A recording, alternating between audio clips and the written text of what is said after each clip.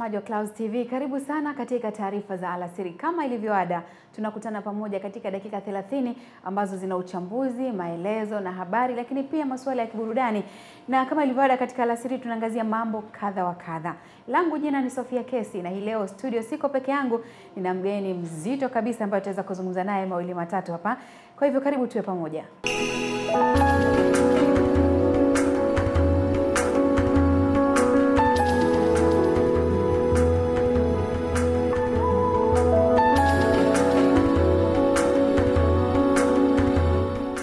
Nilivyokuambia kwamba ninakualika katika taarifa za alasiri, na kama ilivyoada huwa tunaanza kuangazia taarifa za alasiri kwa kuangazia gumzo, ambapo pale tunakuwa na wageni kukaa na kujadili masuala mbalimbali kwa nia tu ya kuleta maendeleo, kujifunza, kutambua ama kupata ufafanuzi wa masuala fulani. Na hii leo ninao furaha sana ikiwa ni tarehe 5 ya mwezi Machi 2018, naye mgeni hapa ni mwanamke wa kwanza Tanzania kuwa daktari bingwa. Yeye ni rais wa jumuiya ya wasomi wanasayansi. Unaweza kusema ni Tanzania Academy of Science, TAAS, wataalamu wa sayansi na teknolojia. Karibu sana Profesa Ester Mwaikambo. Ninayo furaha sana, karibu sana. Asante sana Sofia. Naam. Na leo tuko pamoja hapa kuweza kujadili mambo kadha wa kadha. Ninayo furaha kwamba umeweza kufika mapema, tumepiga story 2-3, lakini hebu tuanze kuangazia hiki ambacho tunasema ni Tanzania Academy of Science, TAAS. Hii hasa mlikuwa mnalenga nini? Ya Tanzania Academy of Sciences, kama ulivyosema, ni chama cha wanasayansi wote, sciences zote hapa Tanzania. Sayansi na teknolojia. Sayansi na teknolojia, yani kama wamesoma engineering, wamesoma mathematics, wamesoma physics, whatever. Hizo sciences zote zinaungwa pamoja, ndio wanapatikana hawa wasomi hawa. Ni chama cha watu wachache tu. Wanasayansi hawa wako kama 131 tu kwa hapa Tanzania. Kwa hapa Tanzania 131, okay. Yani wajumbe wetu wote ni 131. Aha. Chama hiki kimeanzishwa mwaka 2004 na kuandikishwa 2005. Sawa. Ndio. Na dhumuni letu kubwa kwa kweli ni kwa ajili ya hakikisha kwamba sayansi na teknolojia inatumika kwa ajili ya maendeleo ya nchi, kwa ajili ya maendeleo ya mtu mmoja mmoja na nchi kwa ujumla. Na mmefikia wapi sasa baada ya kuanzisha chama hicho, mkaanza mikakati mwaka 2005 kama unavyosema, mpaka sasa hivi mko wapi? Kama nilivyosema, hiki ni chama cha kujitolea. Tuna mikakati yetu ambayo tunafanya shughuli fulani.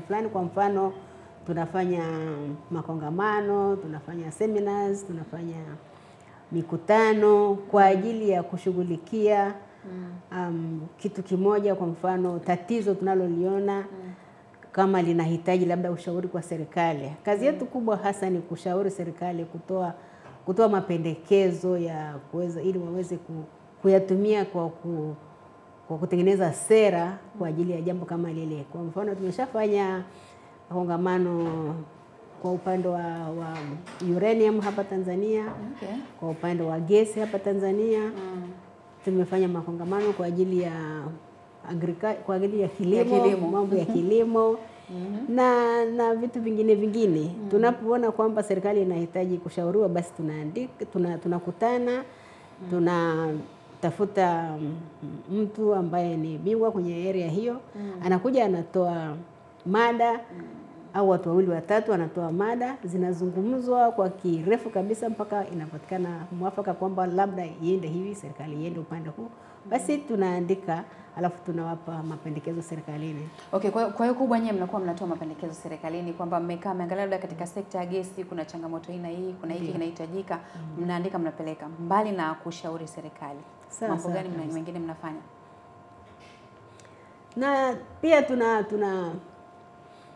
sisi tunaangalia sana kwa upande wa elimu. Tunajaribu kuona kwamba elimu ya sayansi kwa mfano inafundishwa inavyotakiwa ili iweze kuleta manufaa serikalini. Yani ifundishwe in excellence. wanafunzi waweze kutumia hiyo knowledge na skill wanaoipata chuoni kwa ajili ya kuwa innovative, creative na kuweza kama hivi sasa walete tija. Kwa mfano sasa hivi kuna hii issue ya kwamba tunahitaji nchi iwe medium level ya viwanda. Sasa unahitaji wanasayansi kwa wingi sana. Na kwa hivyo sasa sisi tunahakikisha kwamba tunashauri vyuo vikuu viweze kufundisha vizuri hiyo sayansi, ili tupate vijana ambao wataweza kutoka huko na kwenda kuendesha hivyo viwanda. Okay, Profesa, turudi kwa upande mwingine. Mmekuwa mkitoa ushauri mzuri na mkubwa. Na naweza nikasema hivyo, pengine unadhani unafanyiwa kazi vile ambavyo mnataka? Ndio, labda kwa upande wanajitahidi, serikali wanajitahidi, lakini hatujaridhika sana kwamba, na hatujatoa documents nyingi sana kusema kweli, yani tuweze kuanza kunung'unika. Hapana. Hizo tulizotoa kwa upande wa kilimo tunaona kama zinafanywa kazi. Wakati wa ile bunge la nani pia tulienda kule Dodoma. Bunge la bajeti. Bunge la bajeti. Mimi nilienda nikapeleka ushauri wa wanasayansi kwenye chama chetu. Na ukakubalika, ukaingizwa kwenye ile katiba iliyokuwa inategemewa. Na kwa hiyo waliona kwamba ni ushauri wa maana, kwa hiyo ulikubalika. Hongera sana kwa kazi kubwa na nzuri ambayo unaifanya. Niliona pia wakati baada ya nyie kuanzisha hiki chama cha wataalamu wa sayansi na teknolojia, mlitoa kitabu ambapo lengo lenu lilikuwa ni kuhakikisha kwamba kinaingia mashuleni kuweza kusaidia wasichana na wanawake pia kujifunza na kuwa waelewa vizuri wa masuala ya sayansi. Pengine mwitikio ukoje, ama mnaona kimepokelewa vizuri kweli, wasichana na wanawake wameweza kuengage pamoja na nyie kujifunza sayansi? Ukiangalia siku hizi kwa kweli huku Tanzania matokeo haya ni mazuri kidogo. Sasa sijui kama kitabu chetu kimefanya kazi au hakifanya kazi, lakini utaona kwamba wasichana ambao wanaingia kwenye hizi nyanja za sayansi wanaongezeka kila wakati.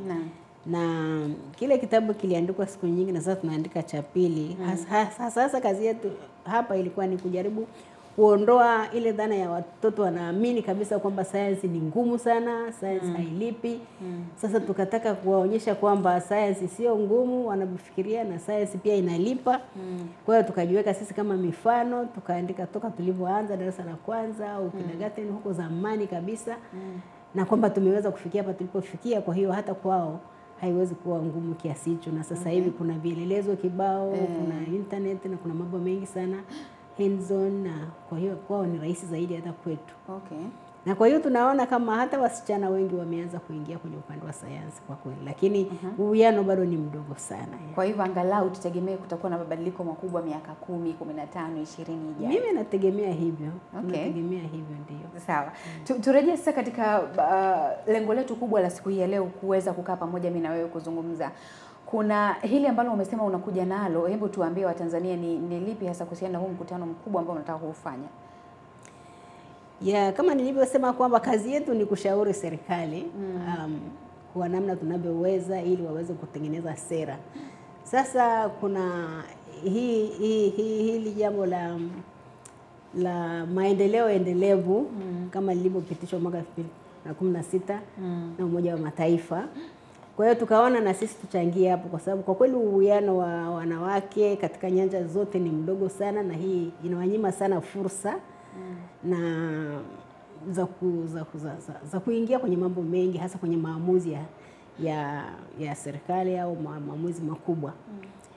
Na kwa hiyo na tunajua kabisa kwamba pale mahali ambapo walishirikisha wanawake mambo yalikuwa yameenda vizuri na haraka zaidi. Walipata matokeo mazuri zaidi.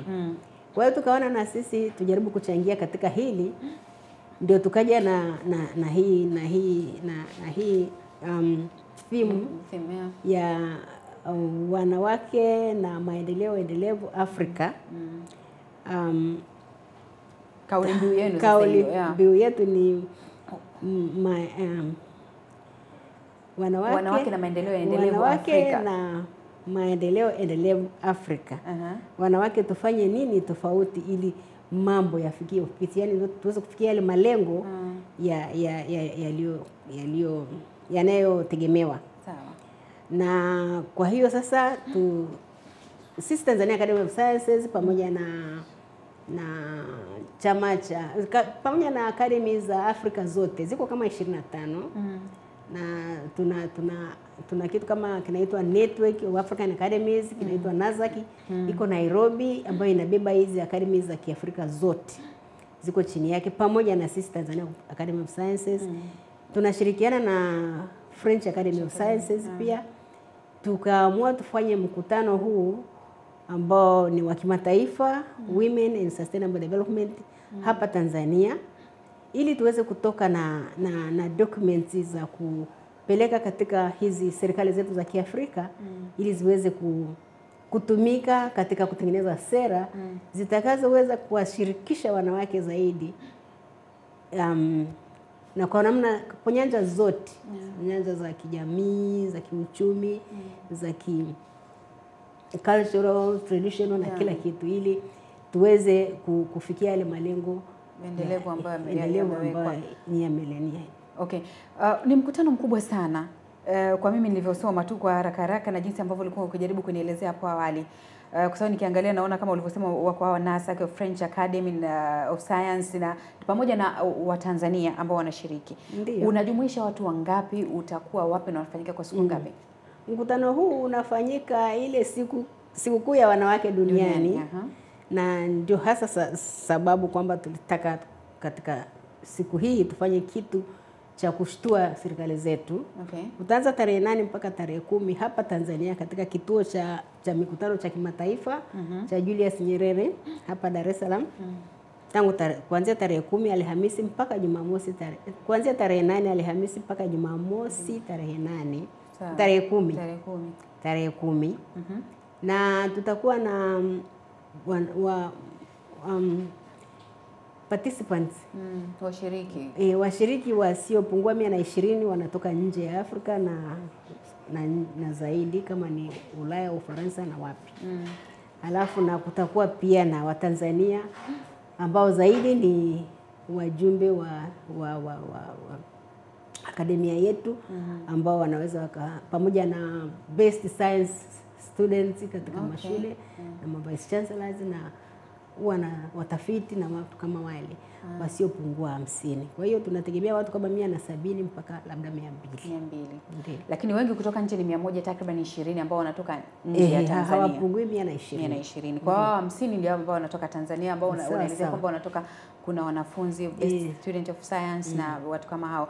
Hao wanachaguliwaje wa Tanzania kuweza kushiriki kwa mkutano mkubwa kama huo? Ni kitu kikubwa kizuri ambacho kina ujumbe mzito ndani yake. Kwa sababu role yetu ni kutaka kuonyesha umuhimu wa sayansi katika kuleta maendeleo. Kwa hiyo sasa wale na pia kama nilivyosema tunakazia sana wasichana kuchukua masomo ya sayansi. Kwa hiyo ndio tukasema basi wachaguliwe best students 1 au 2 katika vyuo vikuu vyetu. Waje kwenye mkutano waweze kuona na wachanganyike na watu wa nje, walisikie hizo mada zitakazo kuwa presented, ili waweze kuelewa umuhimu wa sayansi katika kuleta maendeleo. Na pia sasa na vice chancellors wao waje, ili waweze kwenda kupeleka huu ujumbe katika university. Lakini umuhimu wake mkubwa wa hii ni kwamba mwisho kabisa wa mkutano tutatoka na documents 2. Moja ni declaration, tunasemaje juu ya ushirikishwaji wa wanawake katika maendeleo endelevu Afrika. Na cha pili ni policy document ambayo itatumika kwa nchi zetu zote za Kiafrika kwa ajili sasa ya kutengeneza sera ya kuhakikisha kwamba wanawake wanashirikishwa kikamilifu kwa ajili ya kuleta maendeleo chanya katika mwaka 2030. Kwa hiyo ni makubaliano ambayo mnayaweka pamoja kwa hao watu wanaokuja wote 120 pamoja na Watanzania, kwamba kitakachokubalika hapa katika mkutano ndicho ambacho kitaenda kuwa presented katika nchi zao zote za Afrika. Sawa kabisa. Na tutakuwa na zaidi ya wasemaji 35 kutoka nje, ambao ni wasemaji manguji kabisa wakubwa, watu ambao wanaongea dunia nzima juu ya haya mambo ya maendeleo endelevu. Maendeleo endelevu. Okay. Watakuja kutoa hizo mada. Wapo pia na Watanzania, utaongea vitu mbalimbali ambavyo vinahusiana kabisa na hayo maendeleo endelevu, kwamba tuendeje, tuwashirikishe vipi wanawake, tuende nao sambamba na wanaume ili tufikie hayo malengo haraka iwezekanavyo. Okay, kwa hiyo mbali na wanafunzi ambao wanakuwa wamepewa mmewaangalia kwa sababu mnahitaji watu wa sayansi, mkasema mchukue wale wenye uelewa mzuri, wale wa best student wa science. Mbali na hao wanafunzi, kuna watu wengine wa kawaida tu ambao wakisikia hivi kama wanawake wanataka kusema hiki ni kitu kikubwa, pengine wanataka kushiriki, au makampuni, mashirika, hawa wanapewa nafasi gani katika huu mkutano? Kwa bahati mbaya huu mkutano unakuja kwa mwaliko tu. Kwa hiyo watu wengine ambao wamealikwa ni watu wa serikalini, kama mawaziri wale ambao wanashughulika na mambo ya agenda, kama waziri wa science na technology, kama watu ambao wamechangia katika kuleta haya mafanikio ya mkutano huu. Kwa mfano TCRA, Tanzania Communication Regulatory Authority, yes. Kwa mfano Acacia Mining, kwa mfano French Academy of Sciences, kwa mfano Commission for Science and Technology, wamechangia katika kufanikisha mkutano huu, na kwa hiyo wao pia wamealikwa. Okay. Lakini pia tumealika wanawake wakuu wa vitengo vya universities ili nao waweze kwenda kushiriki na kurudisha sasa maazimio hayo katika vyuo vyao. Okay. Basi nikushukuru sana Profesa. Najua ni mambo mengi sana makubwa ya kuongelea. Pengine kama kuna lolote la kutaka kuweka msisitizo kuhusiana na huu mkutano kabla hatuweza kuhitimisha eneo letu hili la kwanza. Sijui niseme kama kuna zaidi la kusema, ni kwamba kwa kweli sisi tuna matarajio makubwa sana kwenye mkutano huu. Tunapenda watu watusikilize, kwa sababu kutakuwa na coverage kubwa sana ya media. Watu wasome, waweze kuona tumetoka na declaration inasemaje, hiyo policy document tutakayotoa inasemaje, ili iweze kusaidia na kusukuma, kwa sababu Tanzania walishaanza kushughulikia haya mambo ya women na sustainable development. Sawa. Sio kwamba hawajaanza, na wametengeneza sera tayari na wameanza kuitekeleza. Kwa hiyo sasa tutatoa maazimio zaidi ya kusaidia, ili waweze kuona yatasaidia vipi kusaidia. Hivi mkishamaliza ile pepa, huwa mnaigawanya, mnaisambaza labda katika vyuo, katika taasisi mbalimbali ya mapendekezo? Au mtu wa kawaida akitaka kuipata, sasa mkutano ukijiandaa kuipata, anaipata, inakuwa sio siri au inakuwa online? Inakuwa online, na hata nimesahau labda kuelezea pia, mkutano huu utakuwa online, mtu anayetaka kuangalia. Sawa. Itakuwa active kabisa kwenye online. Ukiangalia kwenye spin YouTube atatumia, lakini unaweza ukasikiliza mada zote. Okay. Basi utatujuza zaidi, tutaeleza Watanzania ili naweze kufuatilia mkutano huu wa kipekee. Ni mkubwa na unafanyika hapa nchini Tanzania, kujumlisha watu 120 kutoka maeneo tofauti Afrika. Kiukweli ni mkutano mkubwa sana. Nikushukuru sana Profesa, ninakuhitaji pia wakati mwingine. Nitoe ombi kabisa, na najua mtazamaji atakuwa anaona. Tutakuja kuzungumzia zaidi masuala ya kiafya hapo baadaye. Leo tunadili kwanza na mkutano. Kwa hivyo siku nyingine nitakuhitaji, tutakuja kukaa pamoja na kuzungumza zaidi. Nikushukuru sana. Nawashukuru sana watu wa Clouds FM kwa kutupa hii nafasi ya kuja kujieleza kidogo na kuelezea madhumuni ya mkutano wetu hapa. Asante. Naam, asante sana. Mtazamaji wa Clouds TV alasiri hivi sasa, basi tuelekee kuangazia kule kwenye sekta ya burudani, kuna nini kilichojiri.